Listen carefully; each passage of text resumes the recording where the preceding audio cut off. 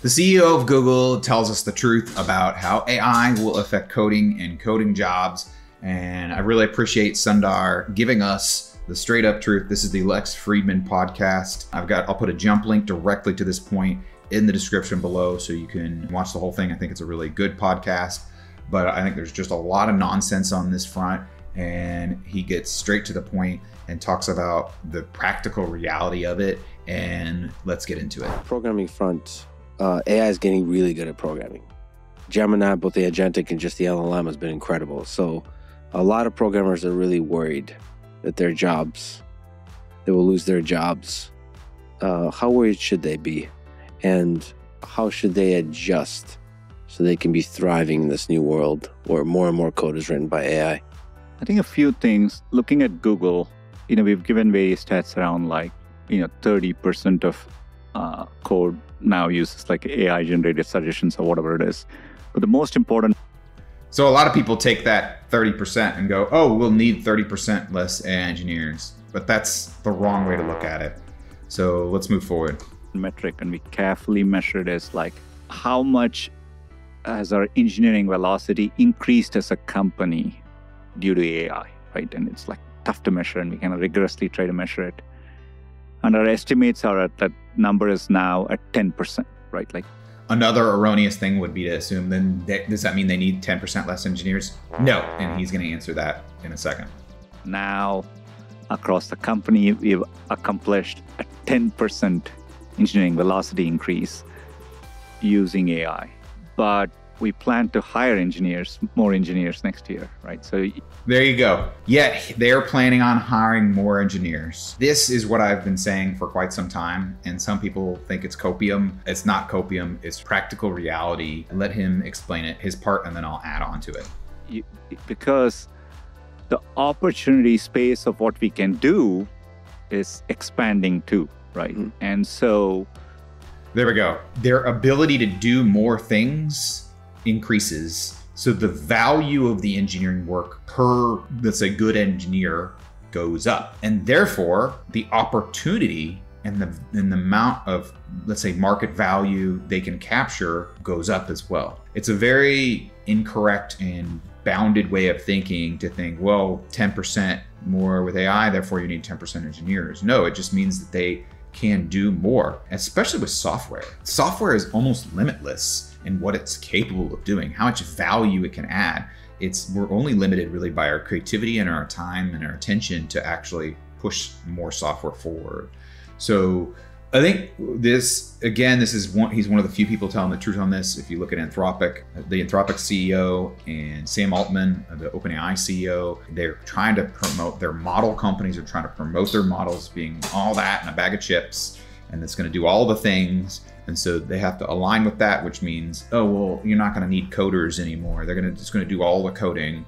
No, it is a collaborative process. If you do humans alone versus AI alone, it will always be better to have them enmeshed appropriately within good systems. That's going to be true for a very long time, if not for our entire lives. I've been saying the same thing for a while in different forms. And so our ability to do more as coders with using AI as a tool, it makes us more valuable. It makes it so that we can do more things, and therefore it makes more financial sense to hire more engineers, not less. He goes a little bit deeper into it here. And I've explained this in multiple other ones, but don't believe me. Who am I? I'm nobody. He's the CEO of Google.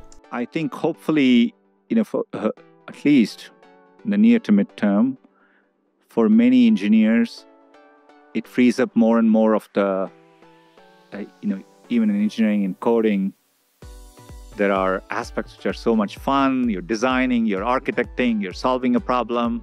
There's a lot of grunt work, which all goes hand in hand.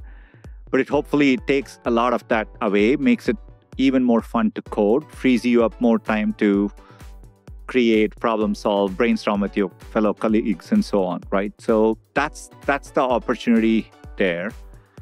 And second, I think it'll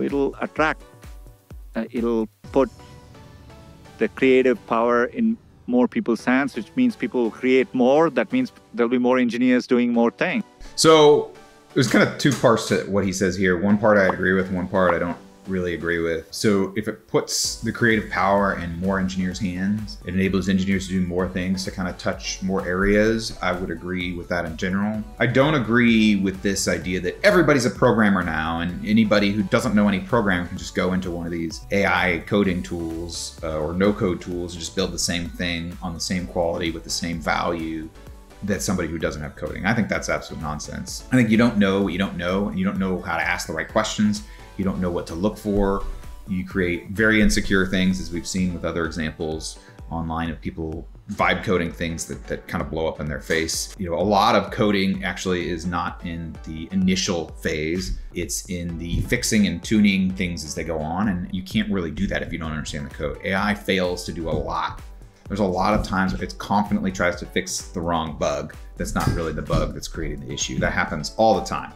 And so you need a certain amount of coding understanding. So if he's saying that, then I don't agree with him, but I do agree that it does free up more time for the more creative stuff, and some of the more grunt boilerplate code that maybe you would have to write over and over and over again. You can write that pretty quickly with AI. It helps with that.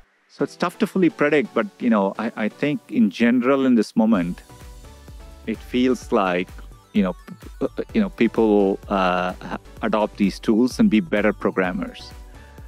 There are more people playing chess now than ever before, right? So that is a very good point. It wasn't even really AI. I guess it was some version of computer algorithms that beats humans at chess. But did that mean that nobody ever played chess again? No. As he pointed out, more people are playing chess. It's more popular now than ever. So I still think there will be a lot of things that humans can add value to make it unique, but that also can get value out of by doing it themselves. So, it feels positive that way to me, at least speaking from within a Google context. Is how I would, talk to them about it.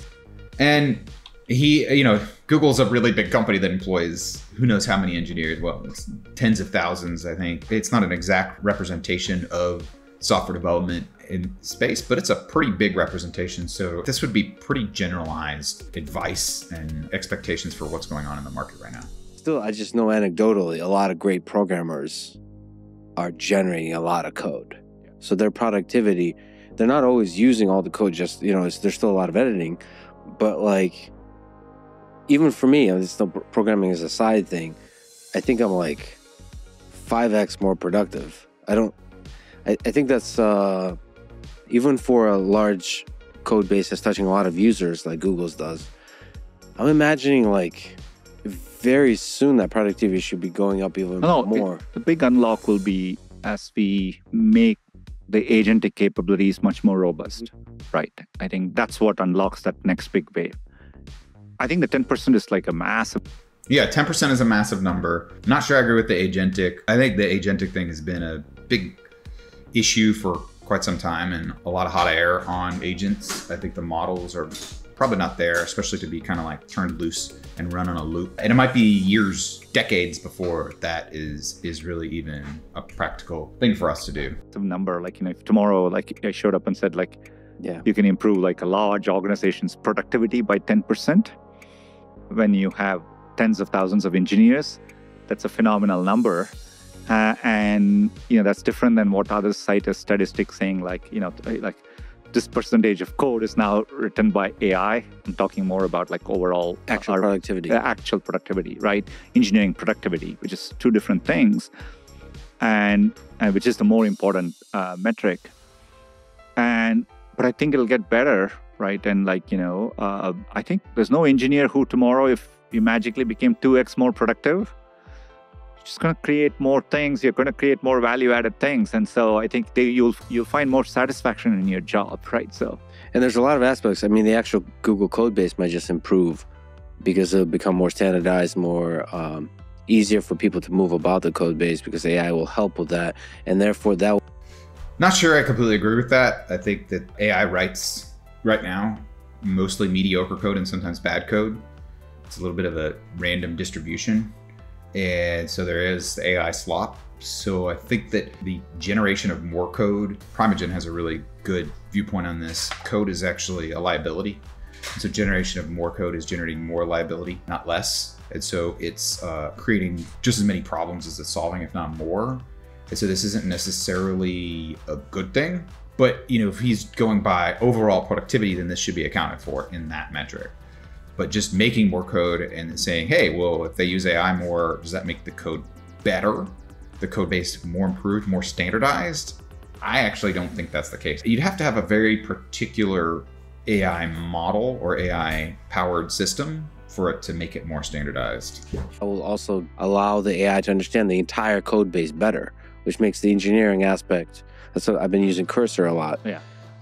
As a way to program with Gemini and other models. Is like one of its powerful things is it's aware of the entire code base, and that allows you to ask questions of it. It allows the agents to move about that code base in a really powerful way. I mean, that's a huge unlock. Think about like kind of hand wavy there, what he's talking about with AI. I'm not sure there's a lot of evidence to support that that's imminent. Migrations, refactoring old code bases. Refactoring, yeah. Yeah, I mean, think about once we can do all this in a much better, more robust way than where we are today. Oh, there we go. There's the qualification. It's not there yet. It can't do that today. That's what he's saying.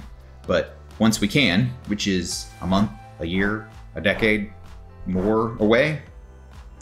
I think in the end, everything will be written in JavaScript and run in Chrome. I think it's all going to that direction. I mean, just for fun, Google has legendary coding interviews, like rigorous interviews for the engineers. Can you comment on how that has changed in the era of AI? It's just such a weird, the whiteboard interview, I assume, is not allowed to have some prompts. Such a good question. Look, I do think, we're making sure, we'll introduce at least one round of in-person interviews for people, Yeah. just to make sure the fundamentals are there. I think they'll end up being important. He said at another part in this interview, first principles, and now he talks about fundamentals, and he's going to comment here in a second about computer science. Those are really important, and I think that is going to be extremely valuable. I think that is ultimately what is valuable in any discipline, understanding the most fundamental, most core principles. But it's an equally important skill. Look, if you can use these tools to generate better code, I think that's an asset. And so, I think, so overall, I think it's a massive positive. Vibe coding engineer. Do you recommend people, students interested in programming still get an education in computer science, college education? What do you think? I do. If you have a passion for computer science, I would. Computer science is obviously a lot more than programming alone. So I would. I still don't think I would change what you pursue. I think AI will horizontally impact every field. It's pretty tough to predict in what ways. So any education in which you're learning good first principles thinking, I think is good education. You've revolutionized web browsing. Okay, so I would put that as an emphatic yes. Again, Sundar, thank you for speaking truth. Him and Zuckerberg are the only ones. There's so many people out there saying, these are less the engineering people and more the people trying to sell something directly, and more the salesy CEOs who are trying to raise funds or pump up the value of their company. I think it's consistently that when they say, oh, learning computer science, you don't need to learn that anymore. That's going to be a skill of the past.